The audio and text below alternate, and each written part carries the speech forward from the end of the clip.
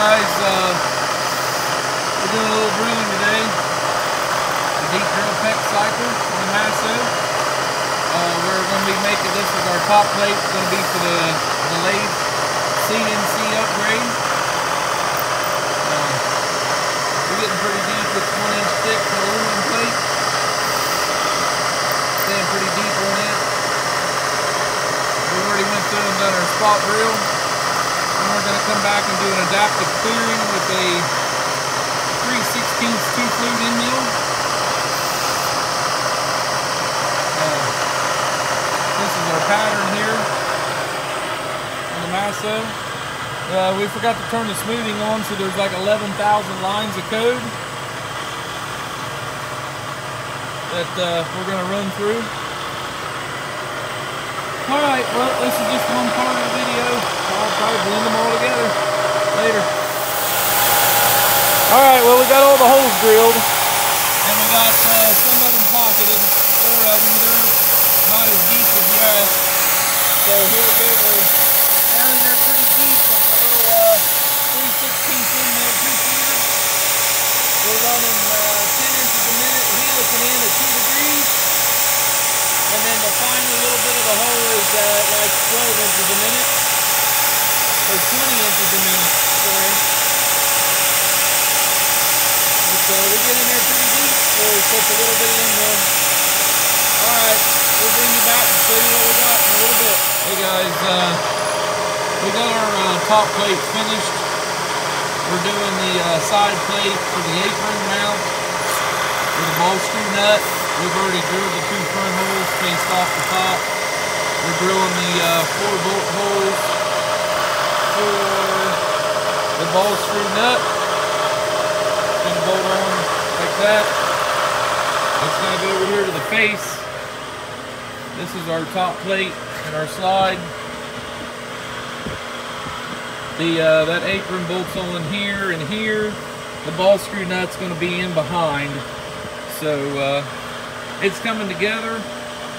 I think what we did find out is we're going to have to move these 2 rails back 1 more hole to get the distance and travel that we want. So sounds like Brian's changed some tools already.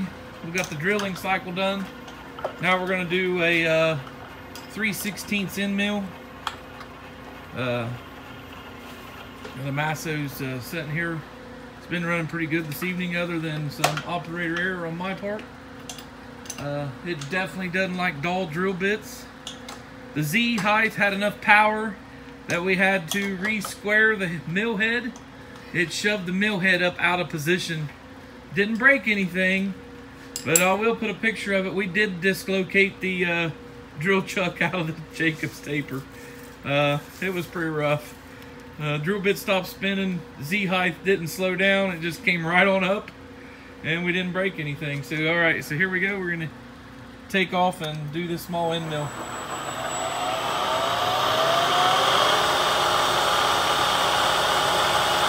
It's to the adaptive clearing strategy because we didn't have an end mill the size we wanted to make these holes.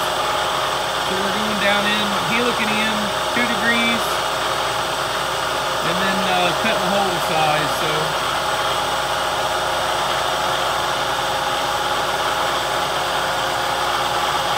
we're glad to have the mill back. We just about forgot how to run it. It's pretty interesting getting it back to front for us. So anyway, there we are. We're heliking in there, kind of nice and slow. So, alright, we'll show you when we get done. Facing this off just a little. Taking 20 thousandths off with the shell mill. This is my eBay special. Shell mill still. Little WD-40 on it. It sure cuts a pretty surface. Now we're running it really slow, 1300 RPM at 30 inches a minute, which is slow for what we usually do to it.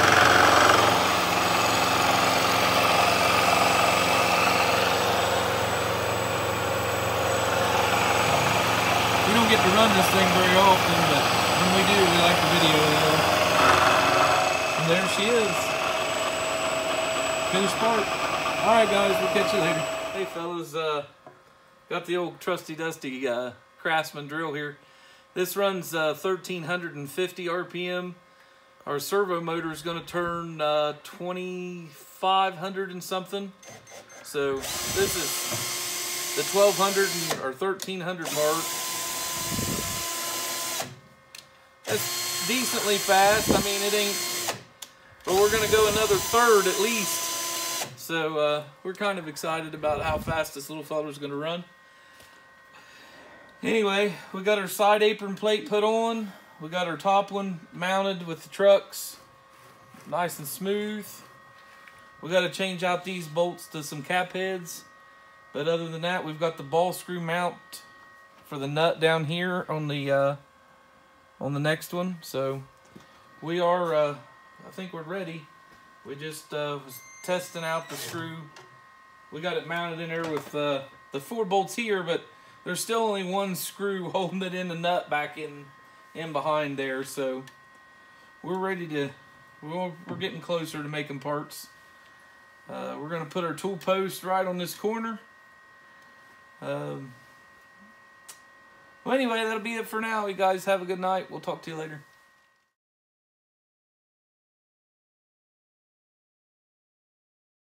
We're running this base mill again, and we're taking 40 thousandths per step, 40 inches a minute at 2000 RPM. It's coming out pretty good. Decent finish. We're cramming it in there pretty hard. We're drawing about 4.5 amps on the motor, which is basically its full load. Yeah, almost 5 amps. We're a little bit over the full load of the motor, but it seems to like it pretty well. It's nice and smooth. Sounds good. So, I just thought I'd show you guys it running for a minute.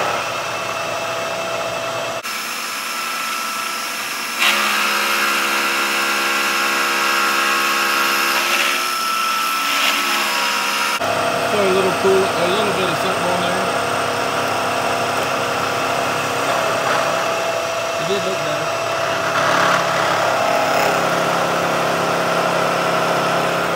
Good thing we closed the filing cabinet today.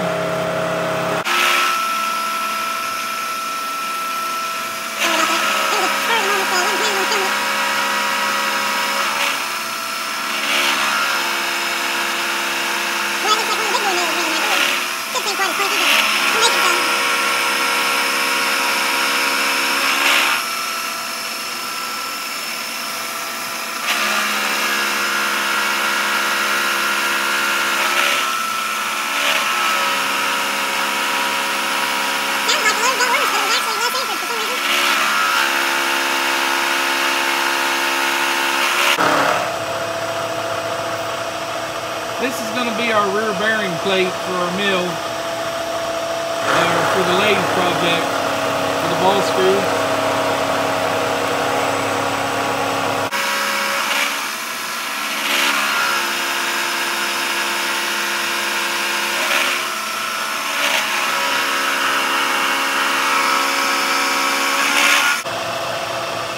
I think we have to take a total of 380 thousandths off. To get the 680 F that we wanted.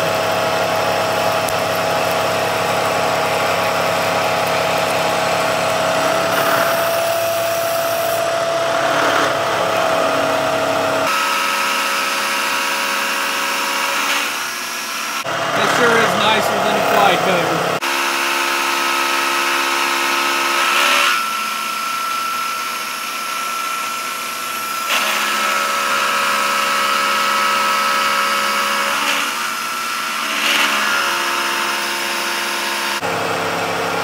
Wouldn't take long to make a pile of those chips out on the floor.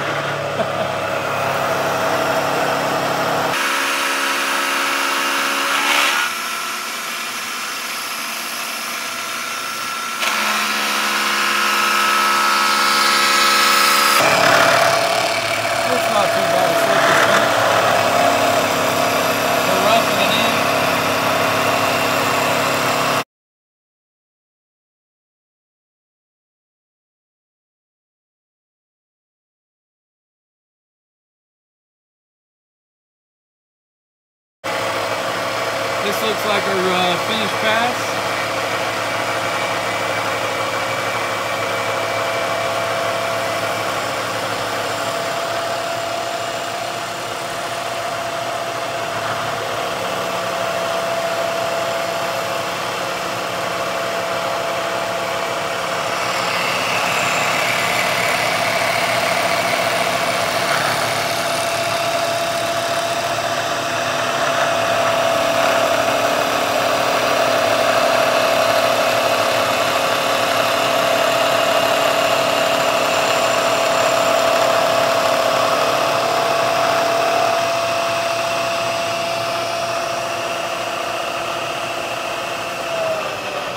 Oh, we're ready for a tool change. Alright, we'll catch you guys in a little bit. Hey fellas, we're going to make this pocket. We've been working on this little lathe. We've got the carriage set up ready. We actually slid these back one hole. We're going to make a mount that goes in here that comes out and steps out to mount the marrying block for the motor. We've got this all set up over here. On the Masso, you can see the tool path set up there. We're going to be doing just about every operation that you can think of. We're going to do some 2D adaptive, some contour passes, some drilling operations, spot drilling operations. So we're going to set you up on the tripod and take you guys with us on this one. This took us about an hour and 15-20 minutes to draw up and measure and get it set up with the cam. It's probably our most complicated part so far. So here we go. We'll see if we crash her off the get-go. It's already loaded. We'll hit Control S, start from line 0, and we're in gear and everything looks good. We're running, the first one's going to be about 1300 RPM on the face. So let me get back over here. We like to put this thing in F11. If you hit, it's asking for the shell mill there. So we're going to say, yeah, the shell mill's in there. And what we do is we go to F11 and it changes it to feed override. And then that makes our wheel here, we can adjust it. We can slow it down. We can get back up to 100%. That way, if we're going to crash, we can help minimize that just a little.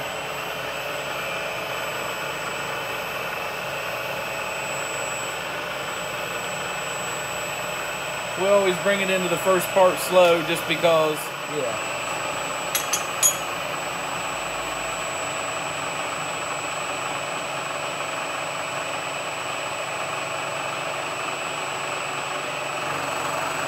That looks better.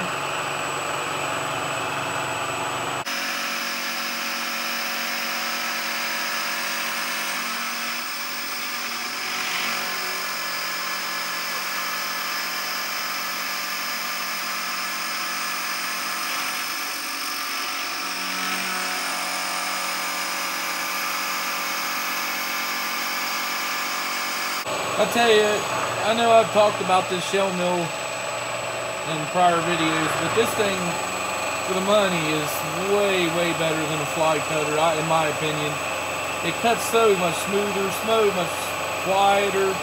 It's not as hard on our spindle drive. So, alright, what are we doing next?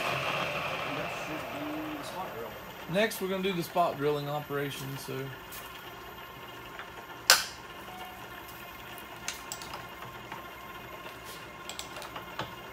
Sorry. I torqued her.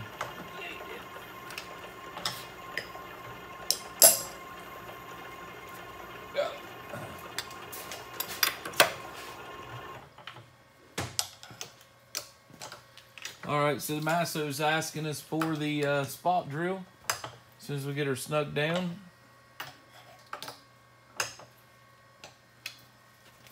Alright, so here we go.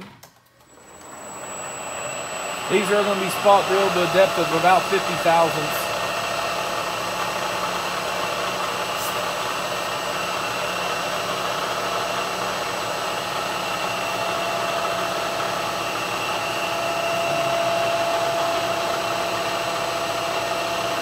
total of 8 holes.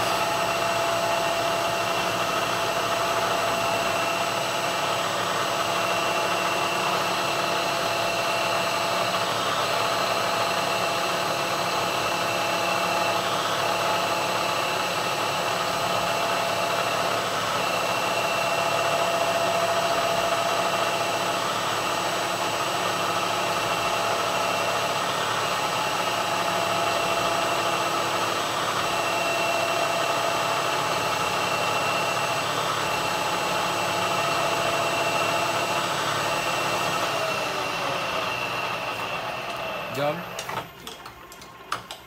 And we're going to tool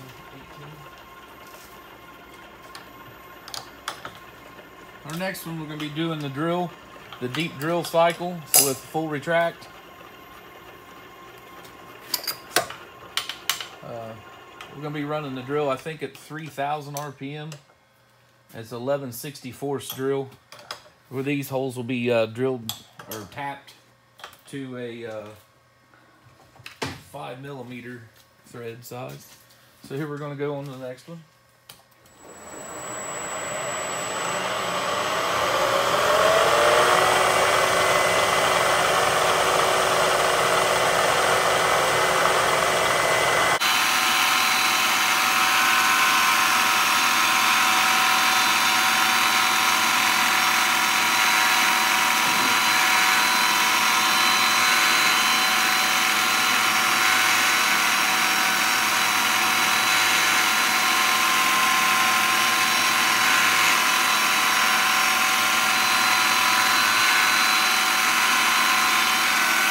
Well, that was the last one.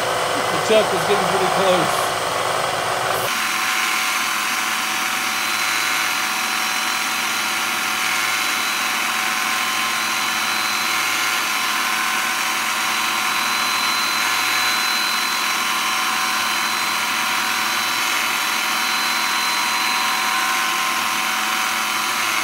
The hole that we're drilling right now is really nothing more than it's going to be in the bottom of our pocket as a drain hole. We put it in there in the bottom of our pocket just surely so it'll drain and drain out if we get anything in it.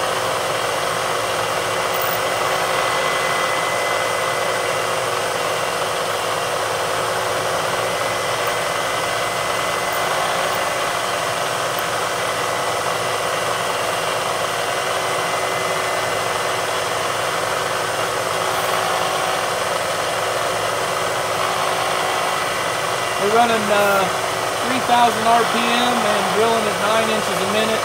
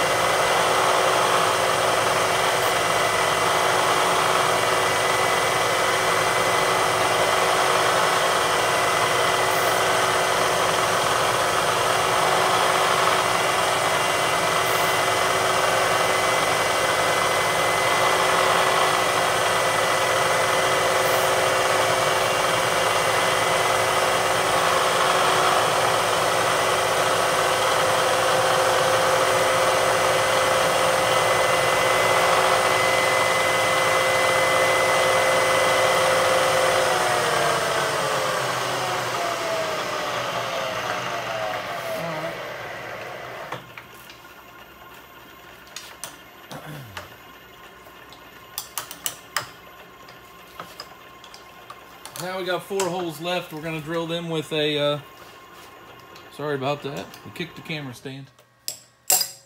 We're going to drill them with a 13/64 drill bit.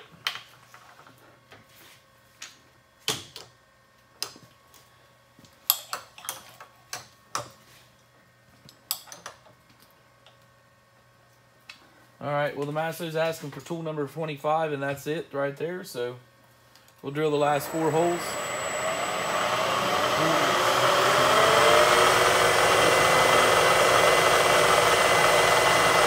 wonder what they're going to hit. Oh. Yeah. We're going to stop here for just a second. I'm going to knock this parallel out of the way.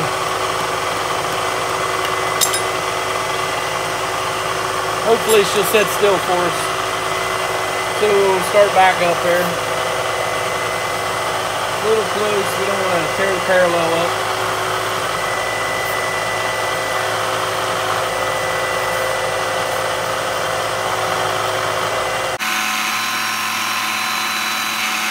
These are going to get tapped to a 6mm by 1.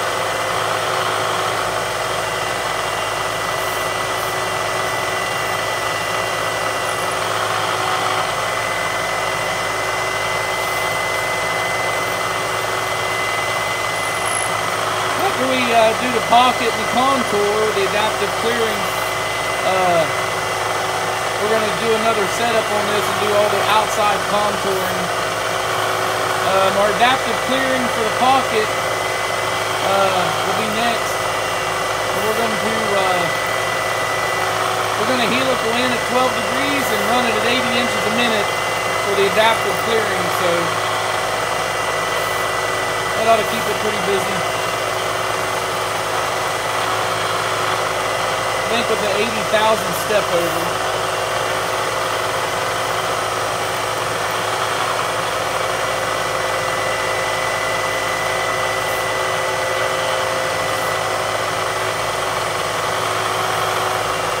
I like that feed height. That way it just takes that one little chip out.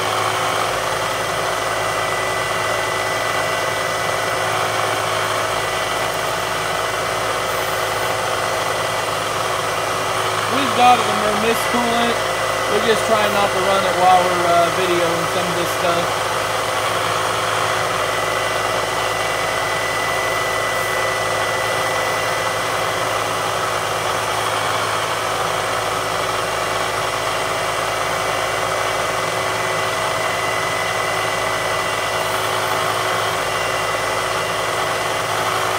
On the second setup, we're going to cut out that whole back corner over in this area. Will all be cut out.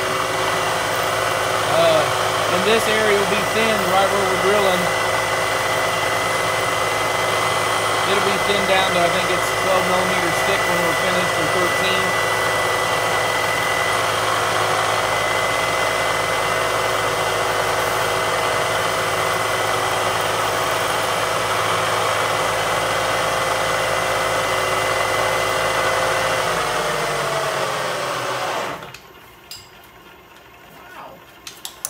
Wicked on the brake. So now we're going to run the our tool 2. This is the Lakeshore Carbide Taz 3 flute 3/8 end mill. It's a rougher for aluminum. This thing we've ran up to, if I remember right in our testing of it, we actually ran 150 inches a minute with this, but down in the pocket we like to run it a little slower. All right, well, here we go. You want a little air blast?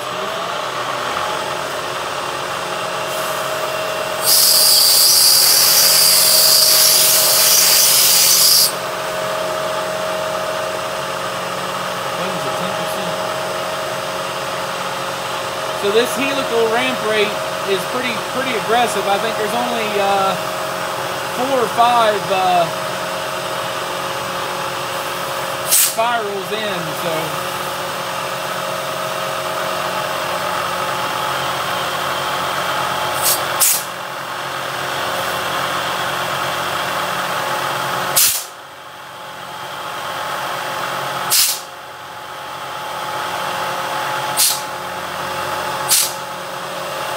Air tip bottom.